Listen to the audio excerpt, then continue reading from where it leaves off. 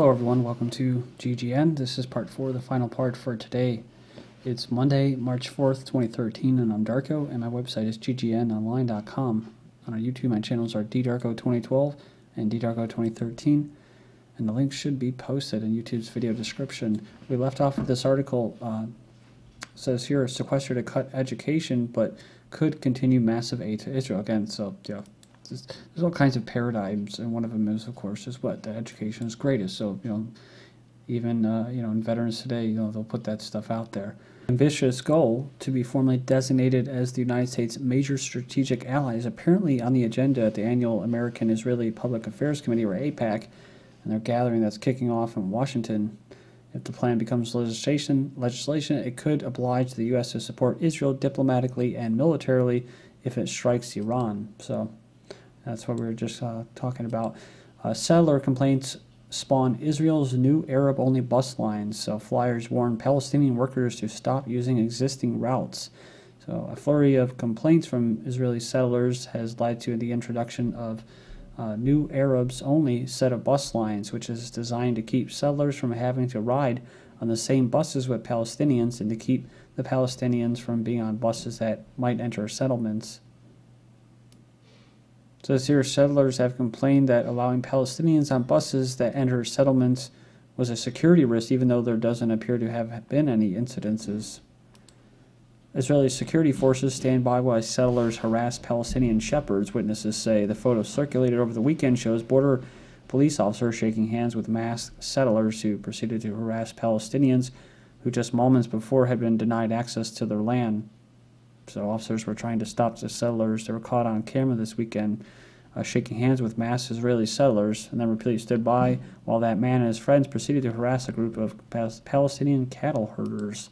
Police questioned Israeli about attack on Arab women. Israeli police said they have questioned a 17-year-old Israeli girl from a West Bank Jewish settlement suspected of participating in a group attack on a Palestinian woman last week at a Jerusalem train station. They attacked her and ripped off her headscarf, and a bystander photographed the incident, and the photos were publicized widely in Israeli media. So also the Israeli women spit on her. But most of you are already aware of these articles. I've covered them before, and they've been covered by mainstream media. Israeli sniper posts photo of child in crosshairs. So Israeli soldiers showed a child in crosshairs of a rifle scope, and he posted that on January 25th by the 20-year-old Israeli sniper. But this just goes to show you what happens, right?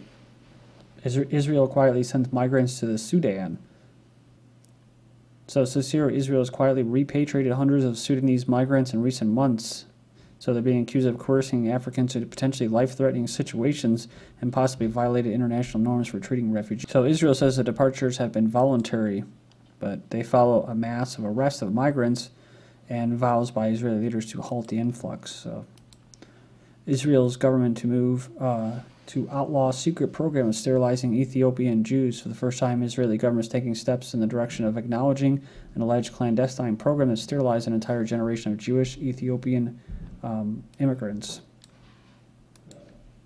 The irony here, too, of course, is what? Is that these African Jews, Asian Jews, and Arab Jews were actually, they're ancient, and they actually existed before the European Jews, which is what most of Israel makes up. European Jews that came from ancient Khazaria, which took on the religion not because they cared about the religion, but so they wouldn't be attacked by the East, which is Muslim, and the West, which is Christians.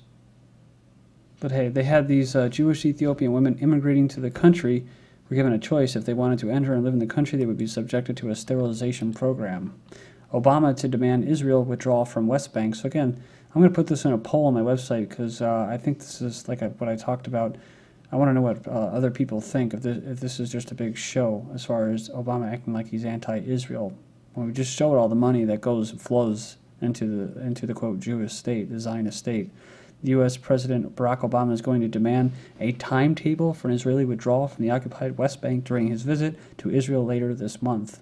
The World Tribune quoted on Monday an unnamed Israeli official as saying that Obama has made it clear to Israel and Netanyahu that his visit is not about photo ops, but the business of Iran and Palestinian state. No, it probably is just about photo ops.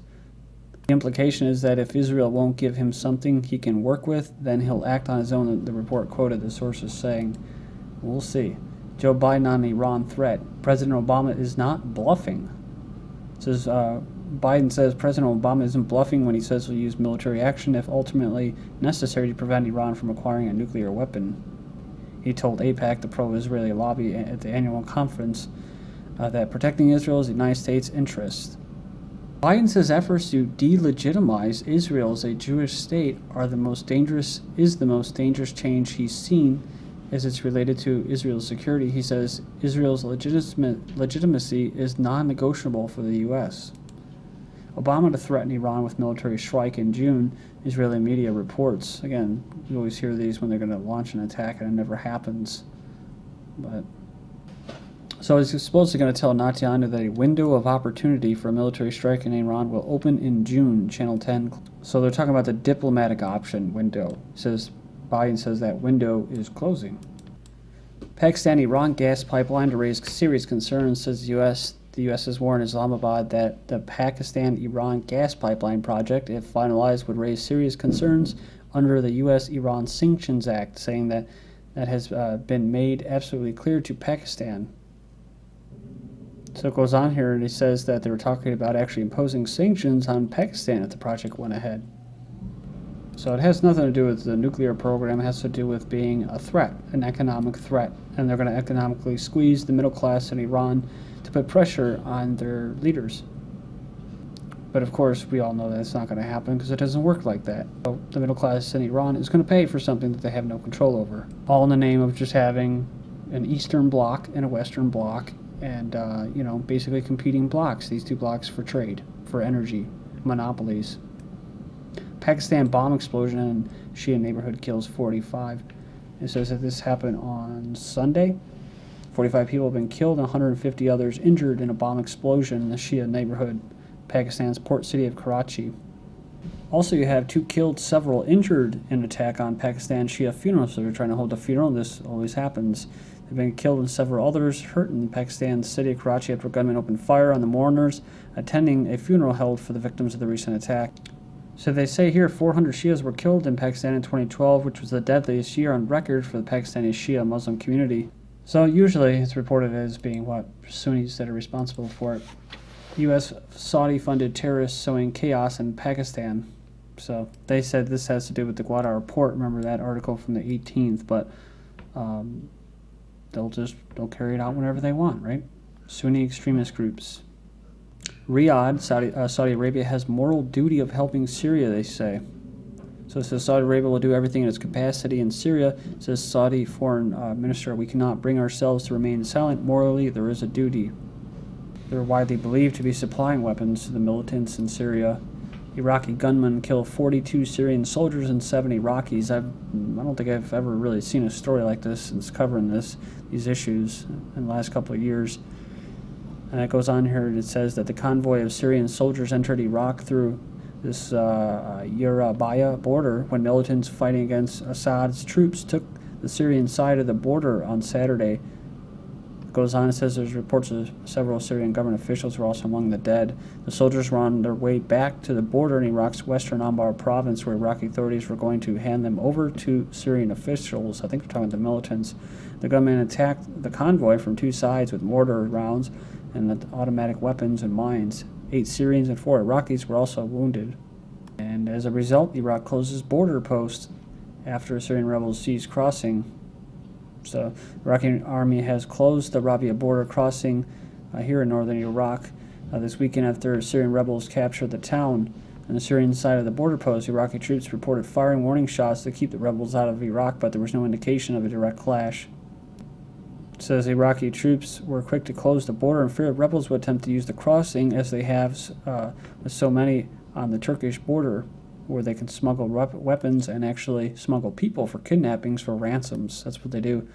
Iraq has officially declared its non-interference in the sectarian war or foreign invasion, though it has been accused of backing the Assad government indirectly through its close ties with Iran. We'll get close to that right here. The CIA is training Syria rebels, or Syria's rebels. They're not really Syria's rebels. They're foreign mercenaries attacking Syrians.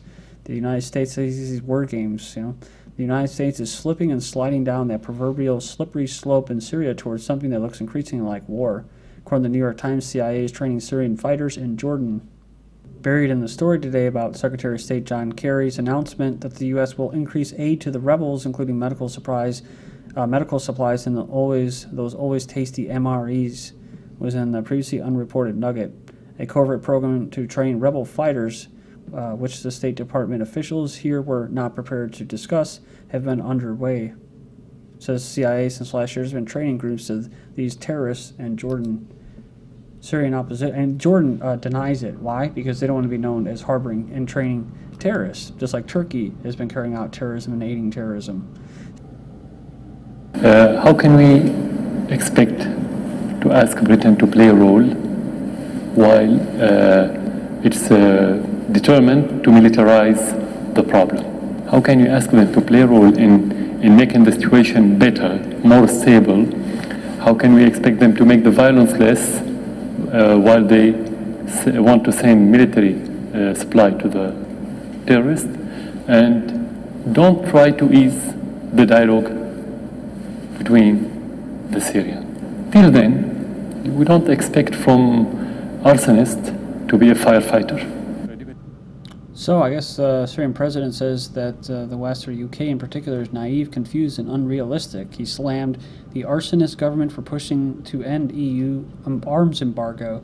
He said there would be grave consequences if the West armed the rebels. He also accused Britain of attempting to militarize the problem. So Syrian president has launched an astonishing attack on Britain, accusing the arsonist government of being naive, confused, and unrealistic. And also you had William Hague dismissing Assad's criticism as delusional. Also, he said Syria lies at the fault line, geographically, politically, socially, and ideologically. So playing with this fault line will have serious repercussions all over the Middle East. Lastly, any intervention will not make these things better. It will only make them worse. Europe and the United States and others are going to pay the price sooner or later with the instability in this region. They do not foresee that. Iraqi Lebanese Shiites unite to protect Damascus shrine from Sunni rebels. A Shiite military units emerged in Damascus to fight Sunni rebels, while also pledging independence from Syrian President Assad. The multi-ethnic brigade reportedly claims their only aim is to protect a local shrine. This follows reports that rebels have destroyed or damaged other Shia holy sites across the war-torn country. Last week, Iraqi Prime Minister warned of potentially dangerous consequences to neighboring countries of a rebel victory, saying the most dangerous thing in this process is that if the opposition is victorious, there will be a civil war in Lebanon, divisions in Jordan, and a sectarian war in Iraq. Chad says it killed Algeria hostage mastermind in Mali. Chadian soldiers in Mali have killed this Mokhtar Belmokhtar, the Al-Qaeda commander, who's masterminded a bloody hostage-taking at an Algeria gas plant. But what they're not going to tell you is what? Is that this guy is a CIA asset. That's right. Let's not forget, you had what? Canadians among the militants in the hostage-taking in Algeria. But hey, it's always good to kill witnesses, right? When somebody knows too much, you gotta get rid of them. You know, loose ends. Air Force increases UAV presence in Niger. So we're talking about a drone base in Niger. So now they're saying that Air Force's new presence in West Africa that began in late February has around 100 airmen deployed to the southwestern region of Niger. Well, at least the Air Force Times is telling the truth right here. It says that they're there to protect U.S. resources, personnel, and interests in the region. But unfortunately, they follow by saying the deployment is there to promote regional stability. Actually, they're there to create instability so they can create more drone bases so they can gather more intelligence and take more resources. Third French soldier killed in Mali fighting. So, third soldier, French serviceman, has been killed in Mali. Then you have NATO accidentally shoots 2 Afghan boys, said it was due to mistaken identity. Oops, it's a mistake, sorry. U.S. consolidates Afghan bases with eye towards pulling out. Consolidates Afghan bases. Let's see what that means. Afghans urge U.S. to stop demolishing bases. U.S. destroying everything, fearing Taliban might. It says the U.S. is feverishly dismantling every last trace of them, even emptying the dirt-filled barricades. Afghan officials say they can use it for their own bases or convert them to schools, other things that the government can't afford to build. Interesting in this video with Dennis Rodman, George Stephanopoulos, whatever, keeps going on about prisons. So how could you overlook how they have so many prisoners there? 220,000 prisoners. But that's all you can really say, right? Because what? The United States has the most prisoners in the world. Thank you.